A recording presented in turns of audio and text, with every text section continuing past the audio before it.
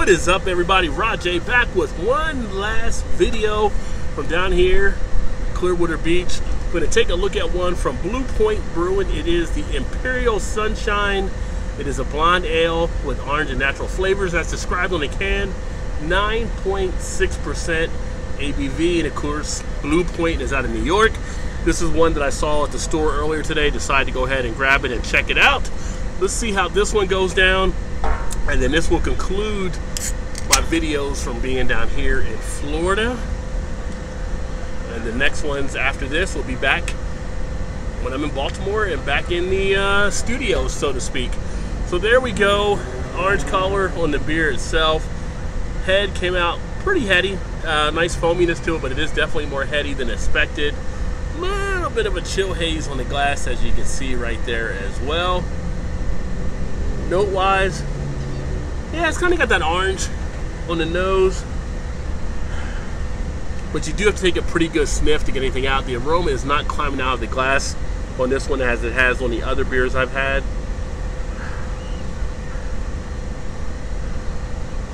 A little bit of a breadiness in there on the note as well. More grain to the front. Taste-wise,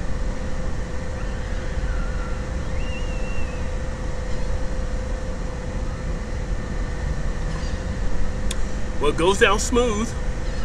You get some breadiness, you get a little bit of a cracker type feel in here as well.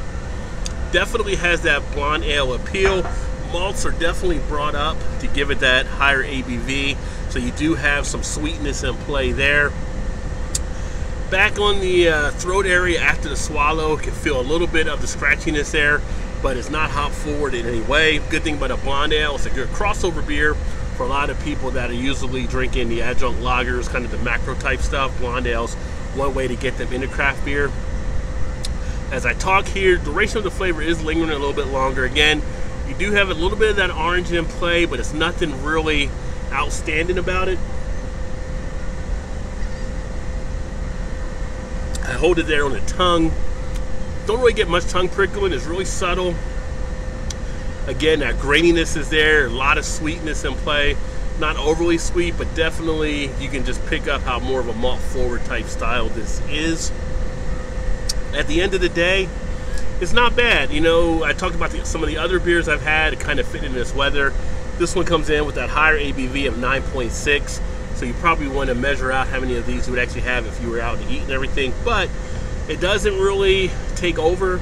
It does allow you to have something you can enjoy at a little bit higher ABV that kind of mellows well against the weather here. Now it is into the evening now, as it is 6:05 and sun is not down yet. Obviously you can see the sunlight, but it will be down the next hour and a half or so.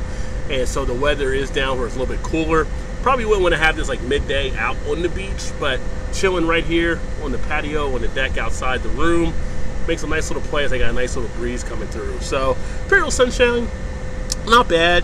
Not a standout, but if you needed something, you can grab these. This comes in a 16-ounce can, and I think it was maybe $3.79 or something like that, but not bad. Blue Point, again, out of New York. If you've had it, let me know what you thought about it. Haven't had one of their beers in a good amount of time. I think the last one I had from Blue Point was their toasted lager, which I did enjoy that one as well. So this is a little bit different there. For me on Untapped, I'm going to go ahead and give this one here it's going to be 3.25 out of 5. Still a good beer, but again, just doesn't bring a lot to the table that I would want to go back and maybe get into more of these. That's just my thought. If you've had it, let me know what you thought of it by leaving a comment. Look forward to catching up with you guys soon. Remember, there's always time. Get your beer on, drink beer, live hoppily. Cheers, everybody.